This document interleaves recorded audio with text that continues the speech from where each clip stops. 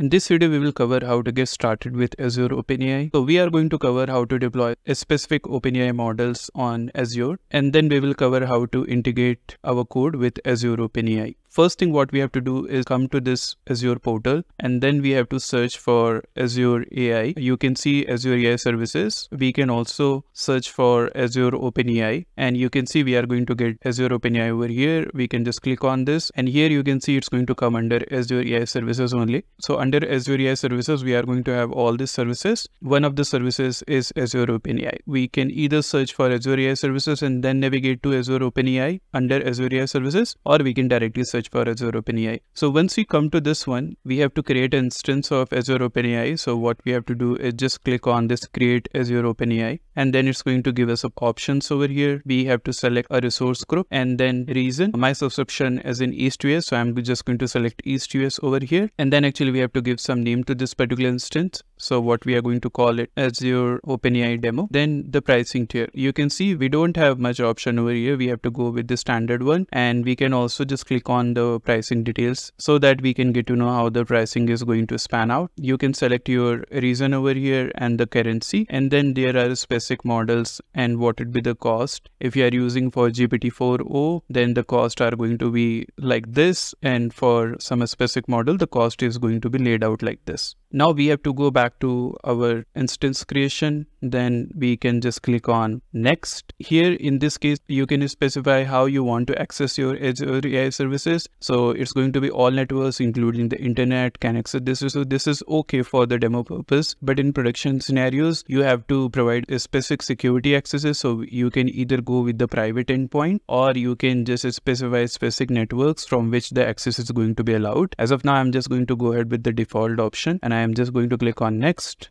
and then I'm just going to click on create. And now you can see the deployment is in progress. We have to wait for a few minutes for this deployment to be completed first. Now you can see the deployment is completed. I can just click on go to resource, and my resource has been created. I can just click on key and endpoint, and it's going to give us a key and what particular endpoint we have to use. This information is crucial because using this only we are going to access our Azure AI services. We can go back to our home screen now, and here you can see the model deployment. I need to just click on this model deployment because now we have the instance created for OpenAI, but we haven't specified like which particular model we are going to use. And to manage that, there is a specific tab over here, model deployment. But to access the model deployment, it cannot be done over here. It's going to be happen at Azure OpenAI Studio. So we have to go to Azure OpenAI Studio. I'm just going to click on manage deployment, and then it's going to route me to Azure AI Studio. That's the new look of Azure OpenAI Studio. If you want to go to old look, then you can just click on this, and then you are going to get options like this. This is how the Azure OpenAI Studio used to look like. Now they are recommending to go for a new look. Either you can use this older version look, or you can go for the new version look, but the process are going to be same. So what we have to do first, you can see the under management we have deployment. We have to create a new deployment. I am just going to click on create deployment. I can provide the deployment name. My plan is to deploy GPT-4o mini model, so I'm just going to select the deployment name like this. You can just mention anything else over here if you want to go for some other name, and then we have to select a model. So I do have this GPT-4o mini under my subscription in the East US region, so I'm just going to select this, and the model version is going to be this. It's a default one, and then the deployment type is going to be standard, and then the token per minute, how much you want. You can see the 30k tokens per minute quota is available for my deployment. I'm just going to go ahead with the default one because we are not going to use a lot of tokens, so I'm just going to go ahead with the default one, and then just click on create. Now you can see under deployment, earlier I was not getting anything, and now I can see this particular model has been deployed with the version which we have selected, the capacity and everything, and this is going to be the deployment. So this is how actually we have to access our model, because we have deployed our model, so it's coming under this deployment, and you can see like we have deployed one model, so it's reflecting over here, and we can directly chat with this particular model. We can play around with this particular model before trying to use it in the code. And if you want to see some boilerplate code, then we can just click on this view code, and here you can see the endpoint what they are using, the API version, the endpoint what we have seen on Azure AI services.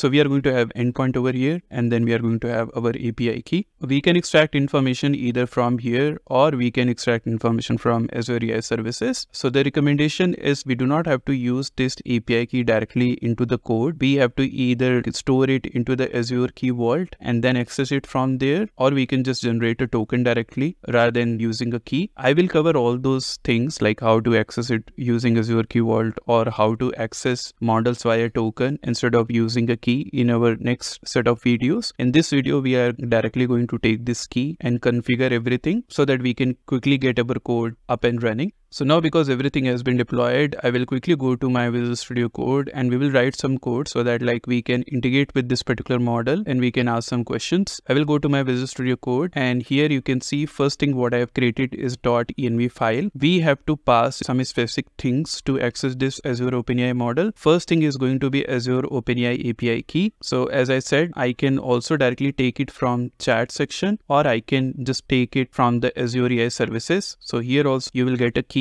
and the endpoint. You can either take it from here or you can just take it from here. It's going to be same at both places. So I'm just going to take it as your endpoint and I'm just going to paste it over here. This is going to be my Azure endpoint. Then I have to pass OpenAI API key. So that I will just take it from here and paste it over here. Then we have to pass Azure API version. Now this particular version, I can just directly take it from here. You can see the API version, what it's using in the sample code, and I can just paste it over here. One thing what we have to notice is this particular API version is different from the model version. When it's a API version, it's not talking about the model version. It's a API version that we can take it from the sample code. And then last thing is Azure deployment name. Now under deployment name, we don't have to pass a model name. We have to pass a deployment name over here, like what is going to be reflected in this section. In this case, the model name and deployment name is same. I can just go ahead and just write GPT-4o mini, and that's it. After that, we have to go to our code, and here what I am doing, loading all the environment variable because I have just declared everything. I'm using this load.env method for that. And after that, like I'm just retrieving the API key, what we have defined in the environment one, then the API version, the Azure endpoint, and the deployment. The first thing what we have to do is create our client instance. So that is going to be Azure OpenAI. This Azure OpenAI, we are importing it from OpenAI, and then under Azure OpenAI, you can see there are several options. So we do have API key, API version, deployment, Azure endpoint. Just to get started, as of now, we just have to pass three things. First thing is going to be API key, API version, and then Azure endpoint. So this, we are already retrieving it from our environment variable, so we can pass it directly over here. And then rest of the things are going to be same what we have been using with OpenAI. So we have to call this create chat.completion.create. And now under this, we have to pass a model. But one thing what we have to notice is like under this model, we don't have to pass our model name. We have to pass the deployment name. Under this, we are going to pass this particular deployment name, and this particular deployment name, we are already retrieving it from our environment variable, and then we can pass it directly over here. Now we have to test it out whether this is working or not. So we are writing a very simple application where we are passing a messages as a user, and I'm just asking, okay, tell me a story in 20 words. So everything is goes well, then we are going to get the response from this model. So let me just go ahead and try to run this code now. And you can see like we were able to successfully get a response. So it means our order deployment, our configuration, everything is working fine.